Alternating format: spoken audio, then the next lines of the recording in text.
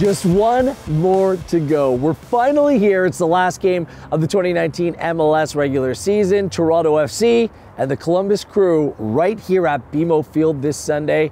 It's a day appropriately called MLS Decision Day 2019 because there's plenty to be decided. Gareth Wheeler with you. This is your TFC Insider presented by the all-new Kia Telluride.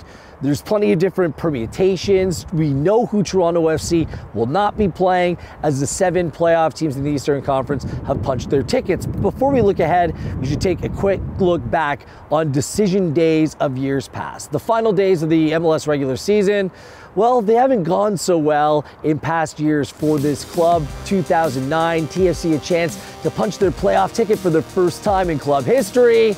It didn't work out so well.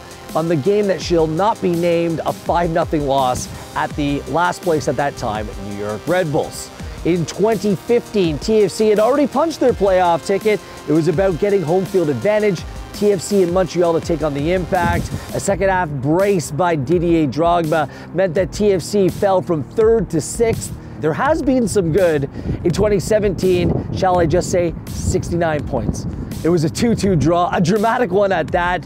A Javinko wonder strike off a free kick gave Toronto FC at that time the most points in MLS history. So there's plenty on the line. For Toronto FC, they just need to go out and win. They're currently 6th place in the Eastern Conference. They can fall anywhere to 7th in the conference, and they can go all the way up to 4th, which would mean them hosting a home playoff date. The 2 teams that will be watching from afar, specifically in terms of Toronto FC climbing the table, DC United host FC Cincinnati. They're 2 points better than Toronto FC, but a draw or a loss at home, and they don't have Wayne Rooney on decision day, means that Toronto FC with a victory would jump over them. Same thing goes to the New York Red Bulls. They travel to Montreal to take on the Impact. A loss or a draw for the Red Bulls and a TFC win would mean that TFC would leapfrog over them. Those are the 2 things that have to happen, combined with the TFC win, to have them come 4th place in the conference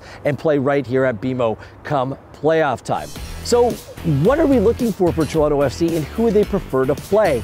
The feeling is no team in particular. TFC has had a level of success against all playoff opponents.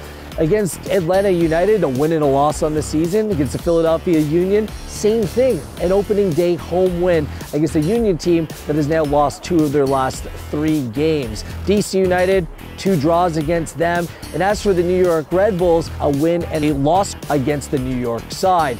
All those 4 teams, they have their strengths, they have their weaknesses, and with Toronto FC on this unbeaten run, they're going to feel confident that they're a difficult out no matter who they play.